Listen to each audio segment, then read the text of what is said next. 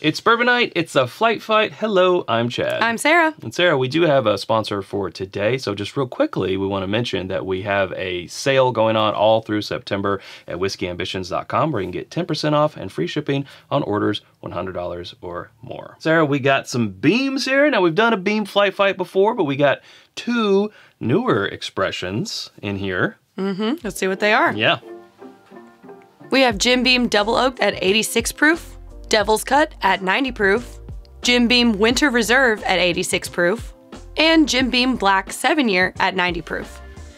So that's interesting. We've got three that have kind of a different treatment to them. You know, you've got the Double Oak being double oaked. The Winter Reserve, which is aged in a toasted, extra aged in a toasted barrel. Well, it's also 6 years, age stated. Right, and then you have the Devil's Cut, which is the Devil's Cut treatment, extracted from the wood, you know, it's the opposite of Angel Share. Right. And then blended with their extra age, which we can assume is something older than 4 years. Right. And then we have just like regular Jim Beam Black 7-year. Regular, as in it's... Regular. It's back with an age statement. It used to be 8, then it was just extra age, now it's back with 7. So I said we have a couple new expressions, I guess a new expression in that Winter's Reserve, and then a updated expression with the black.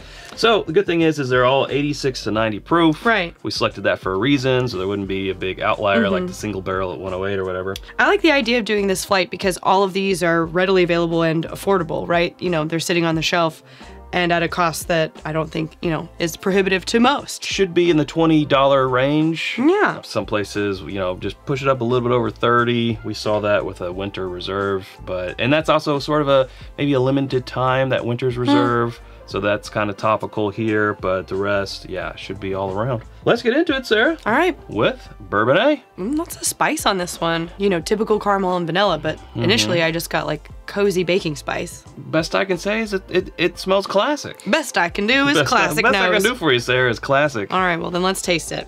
To your health. Yeah, sweet.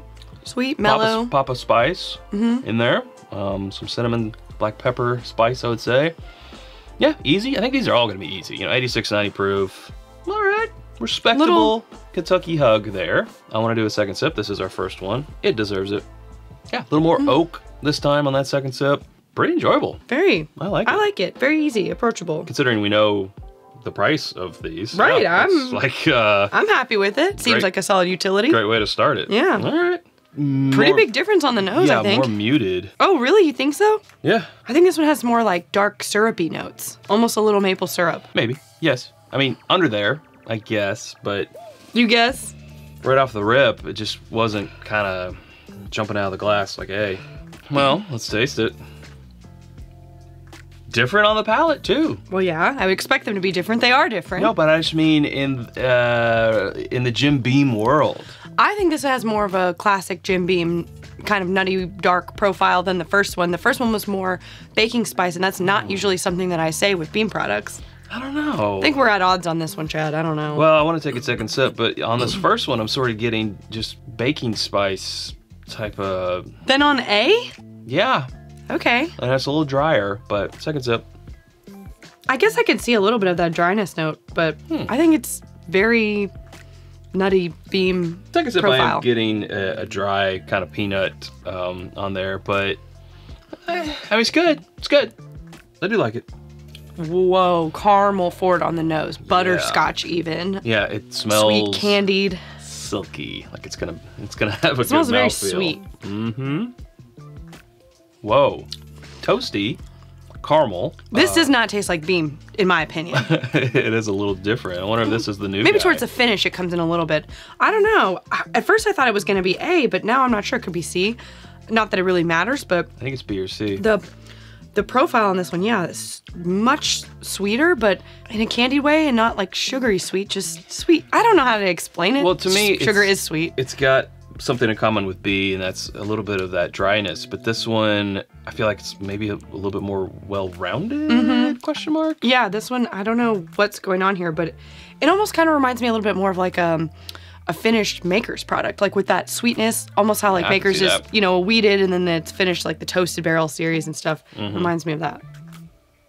Having not had all of them yet, if I just had to guess, I would say this is the toasted. So this would be the new winter. It's giving off kind of winter vibes. Kind of. Right? I don't know. I still get a lot of baking spice on A as well. So it'll be interesting to go back through for a second time. But so far, these have each been, you know, very different and kind of individual in their own right, which is a little surprising to me for something under, you know, under a certain cost, under $30. It kind of seems like they might have less variance between them. But there is variance. Oh, now I feel like we're back to sort of classic. Classic, oaky. Honestly, more dark chocolate. What you would get in a higher proof beam, like a baker's. Yeah, you get that too. Yeah, chocolate. That's nice. Okay. It's a really deep, rich oak. Oh, wow. Vanilla. Vanilla. Oak. Chocolate. Yeah. Decent mouthfeel, dark chocolate. Yeah, these all have their own little personalities. I kind of love that. Look at them. Look at them all with their little different little hats. Different colored hats.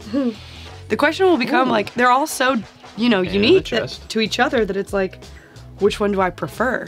This is going to be based on preference. None of these I don't think are... Sure. I don't think any of these are bad, especially for the price. We go back a second time, you know.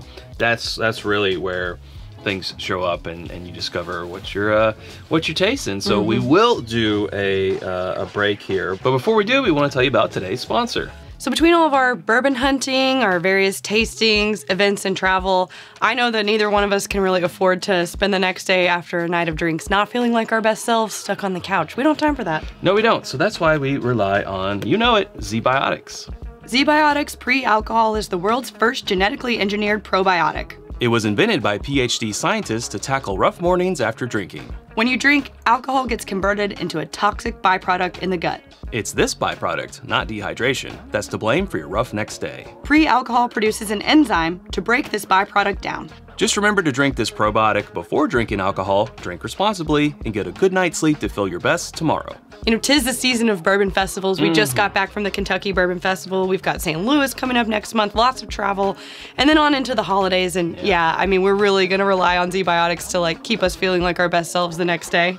In fact, you can save 15% off your first order by going to zbiotics.com/bourbonnight or scanning the QR code on the screen right now to save 15% off that first order when you use coupon code bourbonnight at checkout. Or you can use that code to sign up for a subscription so you can stay prepared no matter the time or the occasion. ZBiotics comes with a 100% money-back guarantee, so if you're unsatisfied for any reason, you can get a refund, no questions asked. Just remember to go to zbiotics.com/bourbonnight and use code bourbonnight at checkout for 15% off your first order. Thanks to ZBiotics for sponsoring this episode. And our good times. And we're back. Round two. Thanks for sticking around. Round two on these. We also took a little break there, let our palates reset. Drank some water. It's important. Some water, ate some crackers, etc., etc. So this, for the second time, is Bourbon A. Yeah, classic. I'm at home, Sarah. Yeah, I'm at home. I get still that baking spice and like a little bit of orange peel or something going on there. It's different. I don't know what to think about this one now. I'm coming home. Remember that song? No. Yeah, I see your little orange, little old-fashioned cocktail. A little bit. Okay. Yeah, I like it. I think it might have been Daughtry, maybe. I don't know. I don't know. Irrelevant. Conjecture. Hearsay. I like the flavors on Bourbon A. I just think it feels a little watered down. Not flat, but compared to the others, it doesn't have the mouthfeel or like as much oomph, I don't think. I feel like where it scores higher is in its brightness. I do kind of feel like it is an old-fashioned. It's got that orange zest in there. The flavors are a little bit on the brighter side. I'm liking that about it, but maybe it would be good in an old-fashioned. I don't know. It might be. It might lend itself well. It's sort of like, you know, when people say, wow, that TV screen's really bright. I like it better than that TV screen. Well, it's just brighter. It doesn't reproduce the blacks better. Oh, here we go into the AV talk. No nerd talk. So that's kind of like, I don't want the brightness to throw me off. That's what I'm saying. End of analogy. Phew. Again, I find this nose just a little bit more muted. I disagree. I mean, we don't always agree, folks. We do not. I definitely find this one to have more of a bold nose. Well, it's less bright, a little earthier. I agree. I'm just gonna sip it again. Yeah, a little bread-ish quality. Now, don't get me wrong, Sarah. I do enjoy it. I like it. It's more peppery. And it does have that Jim Beam nuttiness, but this time around, I'm getting a little bit more black pepper on it. It is peppery. I'm not gonna say it's a steak. It's not savory that way. You know, sometimes if it's like an over-peppered steak, but sure. Not it. So we're just gonna talk about the steak, though. I had to bring it up. You had to bring it up. I don't know what to say about this one. It's a little bit of an outlier. Yeah. I'm really into this like butterscotchy caramel vanilla nose on C. Yeah, super butterscotch, caramel. Whatever you want to say. It's both of them. It's both.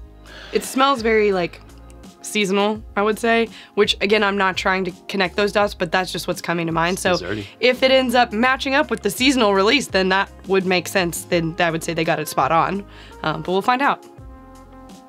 What if we said, but we'll find out on the next episode of It's Bourbon? That would be rude. Bye, everybody. No more cliffhangers. No, we can't do that. This isn't 90s TV. To be continued. We're driving off a cliff and it says to be continued. How will they do it? Find out next season. Sarah, how are they gonna get out of this one? I don't know. Looks like them Duke boys bit off a little bit more than they can chew. Oh my gosh. More food based. More. I think it's desserty. Yeah, it is desserty for sure. A little bit of.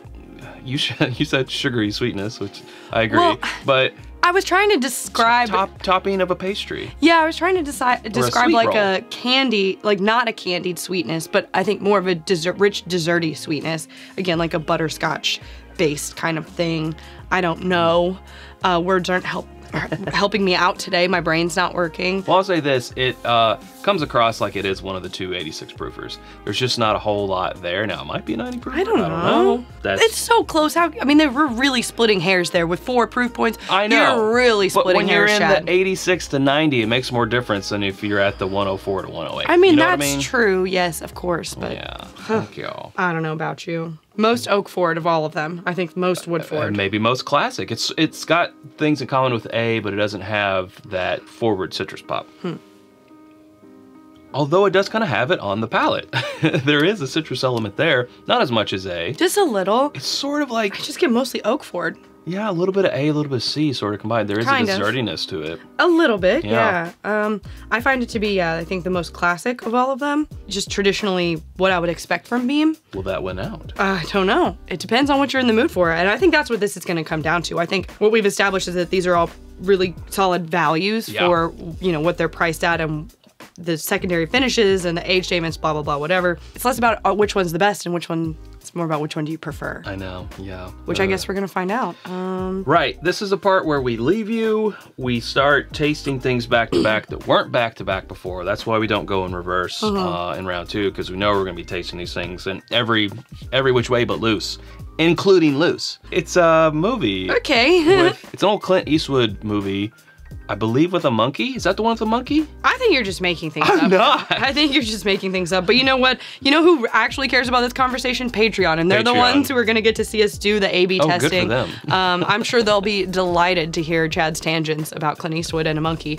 So we'll go do that. Well, speaking of that, real quick, since we didn't do our normal sales pitch, you can become a patron. At patreon.com/itsbourbonnight. And you can join our community for as little as $1 a month. And that's where you get to hear exclusive stuff like that and see more detailed content, but we also do our barrel picks there, events, and more. Yeah, and that's where you can get the name and the credits here. Aren't they nice? Look at all those fine folks helping us out, helping us get these bottles so that we can do flight fights and tell you all about it. So for the patrons, they will see that part. For if you're not a patron, this will be sped up, so see you at results time.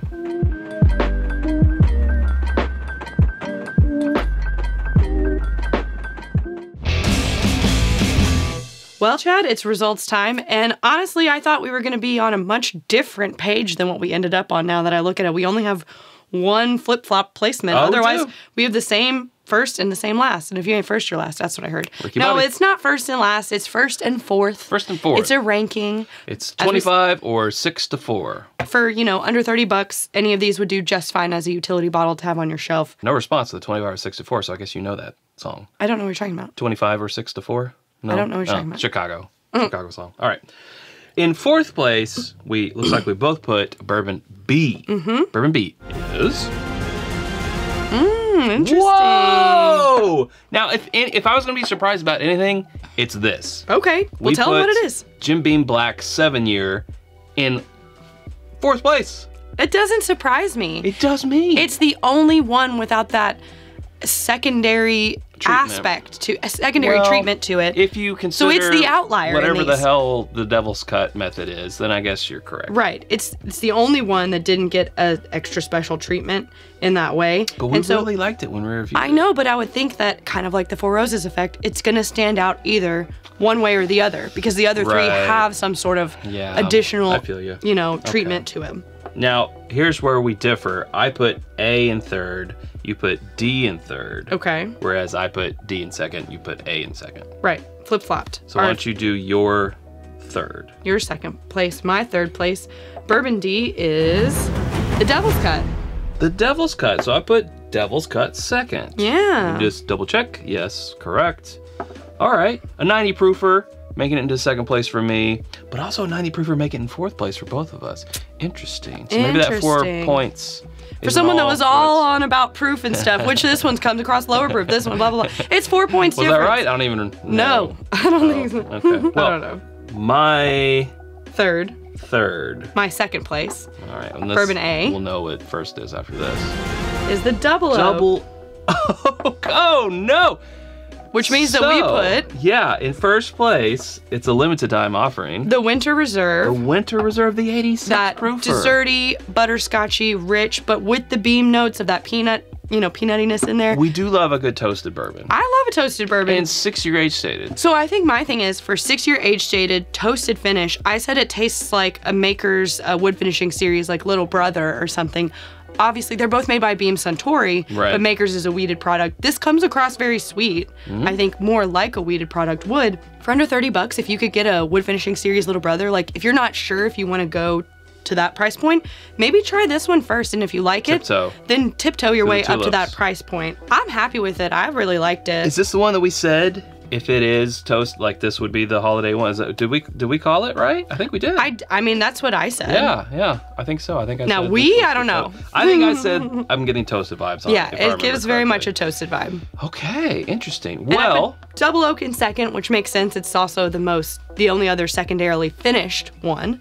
And I like Double Oak. I like Double Oak. I was very close between second and third. I knew first, I knew last. I mean, we pretty much could have called second and third a tie, I think. I do feel like I was really onto A and D in the flight, and then when we started doing the A/B testing, that's where things sort of shifted, as they will. Moral of the story is, if this is out there for a limited time, if you normally pass up, the James B. Beam, the Jim Beam limited offerings or whatever, just because they are perceived as more commonplace. Do we need, and also do we need another Jim Beam expression?